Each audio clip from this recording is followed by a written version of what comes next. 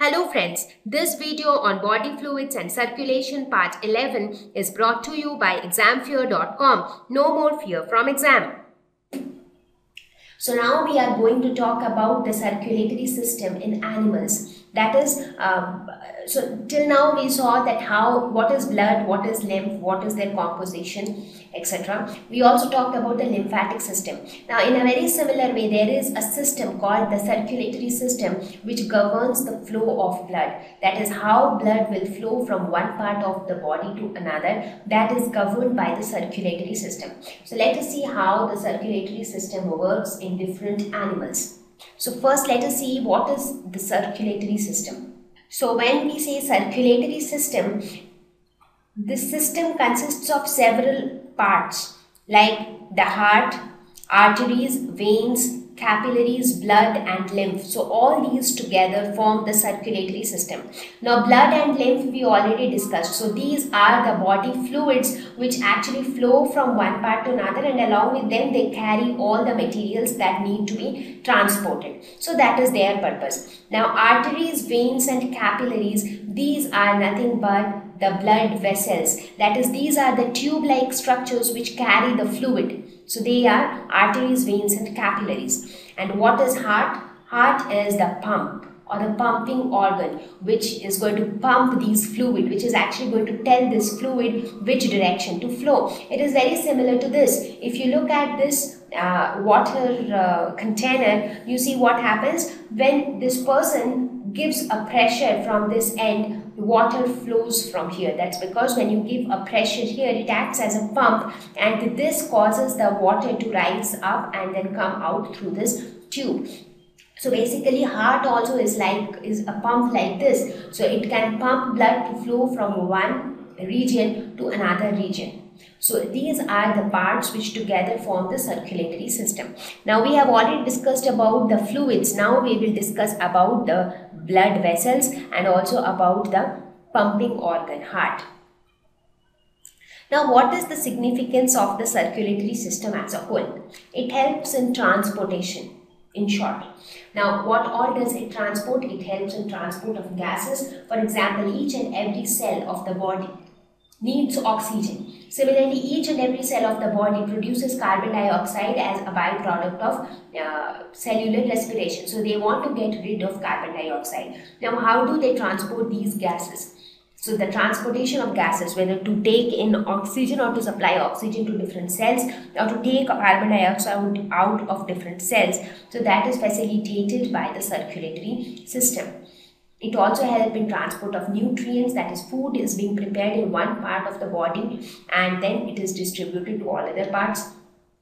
Transport of hormones. Hormones again are synthesized at certain sites of our body. Not everywhere hormones are synthesized, but then they are carried from their site of production to their site of action with the help of the circulatory system.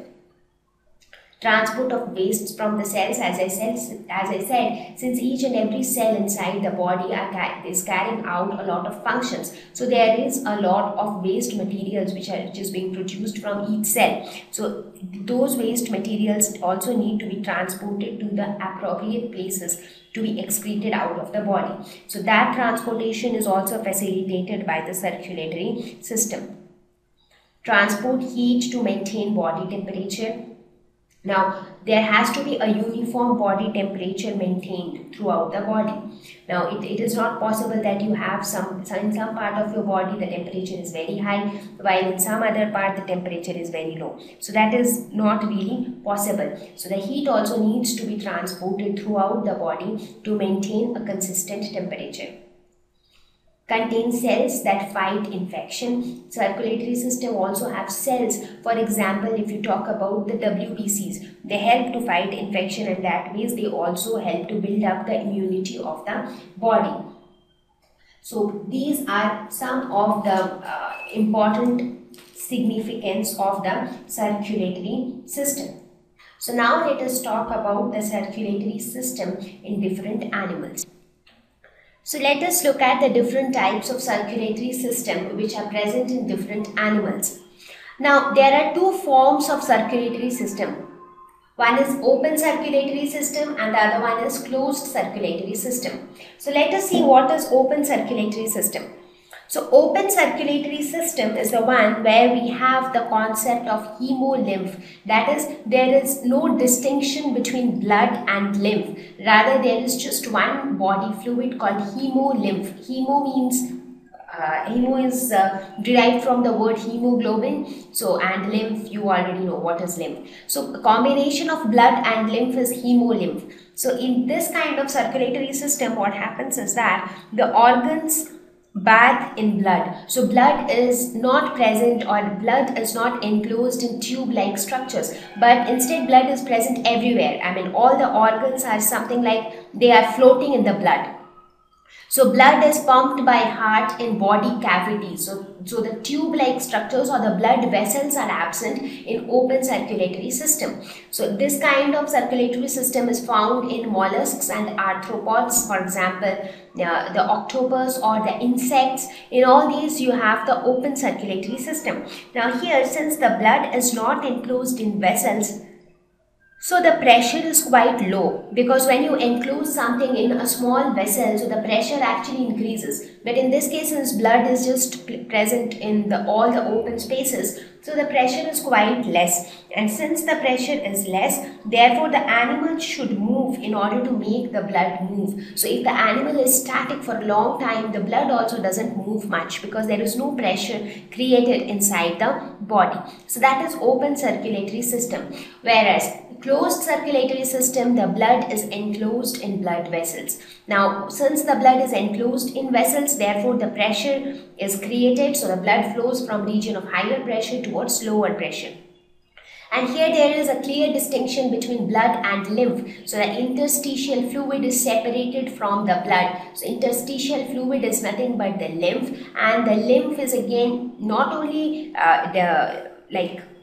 look-wise it is different from blood, but also the flow of lymph is also taken care separately. That is, the lymph flows through the lymph vessels, whereas the blood flows through the blood vessels. So the system itself is different.